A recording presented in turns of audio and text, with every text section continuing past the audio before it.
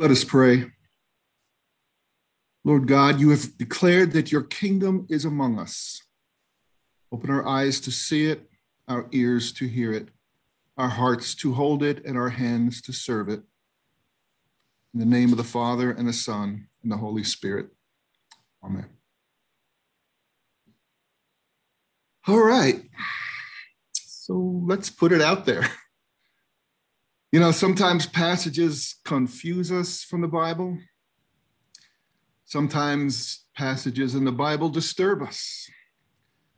And this one manages to do both, for many of us anyway. Some of the words here, some of the images from Jesus are tough to hear, a little tough to deal with, and make you go, what? Or even, ew. But they're there. Jesus telling his disciples they must eat his flesh and drink his blood. No wonder the early church was criticized and misunderstood as a cannibalistic cult when words like this were part of it. But he said it, at least according to John, he said it. And not just in passing either.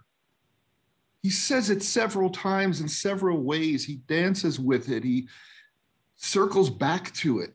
In the Bible and in the New Testament, especially, and in John, very much so, when something is repeated over and over, it means, yeah, pay attention. This is real. This is what I want you to know. But it leaves us wondering why. Why did he say it? And what does it mean? And what do we do with it? Well, you're at an advantage this morning if you were worshiping with us last week, because Father Jim gave a wonderful sermon on the passage immediately before this one, tied to it. This is a continuation of that. And Father Jim, as Father Jim does, gave us a really good bringing out of meaning from that, and talking about it in ways that help make it sense of Jesus giving his body as bread for us. So I will take the baton from Father Jim today and delve a little further into it and deal with this part of it, which is challenging, but here it is. By the way, I was a pastor with my own church, preached for over 22 years. This passage came up in the lectionary at least 7 times. I never preached on it the whole time. I always went to the Old Testament or the epistle or something else. But I just always backed away from it. Not today, not today. So here we are in John, which is the unique member of the 4 Gospels.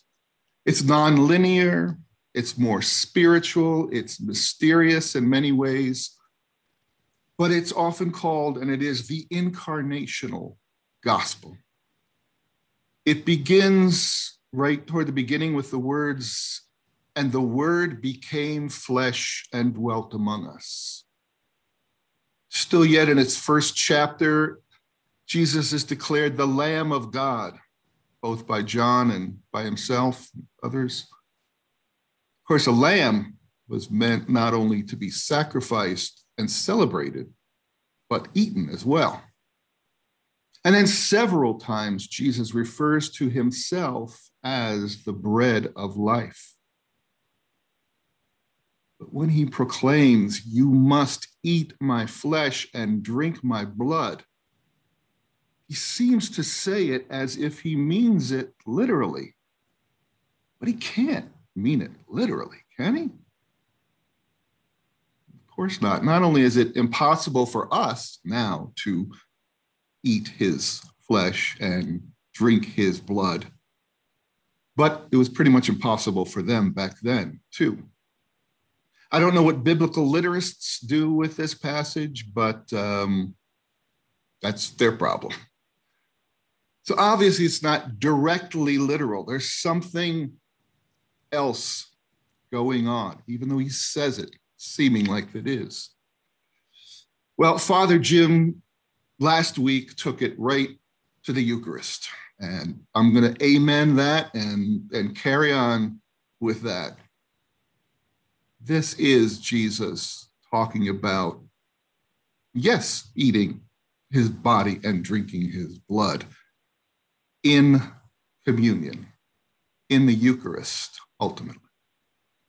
But you might say, if you're aware that the story of the Last Supper isn't in John, it's in the other three Gospels. It's even in Corinthians, where it's described, the words of institution are there, the meal itself is narrated, but it's not in John. Although in the 13th chapter, we're aware that they're having a Passover meal, and within that is the foot washing, but not an actual description of the Last Supper, which we have made the Eucharist.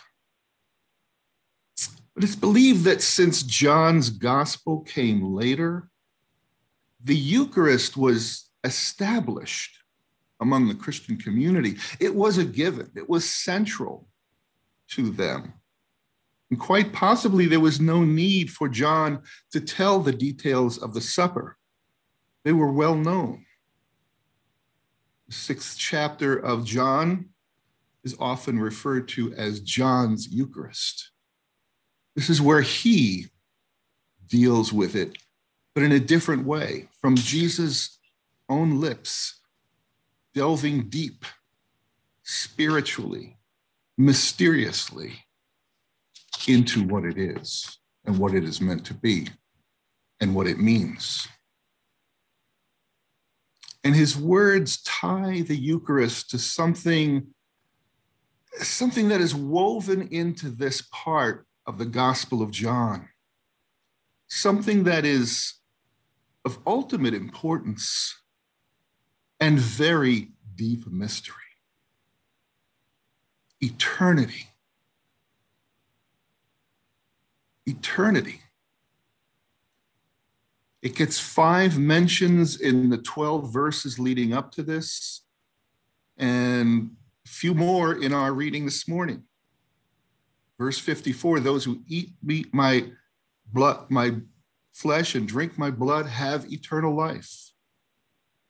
It's a recurring and revolving theme, the notion of eternity, forever, non-ending life. Bought stamps recently, and I noticed, as they have for a long time, the post office sells forever stamps. It means you can use them forever without having to add any other stamps to them. Forever, or at least until the post office goes out of business. I'm not sure they really know what forever is. We hear love songs about eternal devotion and how I will love you forever. But is there really an understanding of forever, unending time? I ran across a cloud storage service the other day that promised eternal storage of my files. Okay. We throw these concepts around somewhat casually, but the truth is we really can't conceive of unending, eternal, actual forever. We're intrigued by it because we'd rather avoid death if we could. But we live in a finite world, and our human understanding can only really grasp finite concepts. Everything has to have a beginning and an ending, right? We understand things within these boundaries. The concept, an idea of eternity breaks in and somewhat disturbs our understanding of life. Jesus' words of eating flesh and drinking blood also break in and confuse and disturb us, as I said in the beginning. Jesus offers himself as the bread of life and the cup of salvation, and sharing in that eating and drinking allows us to participate in that which is eternal, forever, everlasting, world without end, even if we don't understand it, and we don't. I think we can't. This is where Father Jim's words from last week about faith and trust in what Jesus says and who Jesus is for us is important. But I believe that our participation in eternity, whatever it might be, and however it might work, is not the whole point here. Maybe not even the main point when talking about communion, the Eucharist. Yes, the Eucharist brings us to the doorstep of eternity, and that's beyond awesome. And we want to honor that mystery, but not get lost in it. Because what's most important is that it bonds us together. Communion bonds us together and empowers us to be the community of Christ's love for each other and especially for the world. Love that is eternal and has the power of eternity. And the body we eat and the cup we drink and the word we hear and the prayers we pray and the presence we feel come down to us from heaven. They are eternal as nothing else can be. The incarnate body of Christ is present in this finite world through us.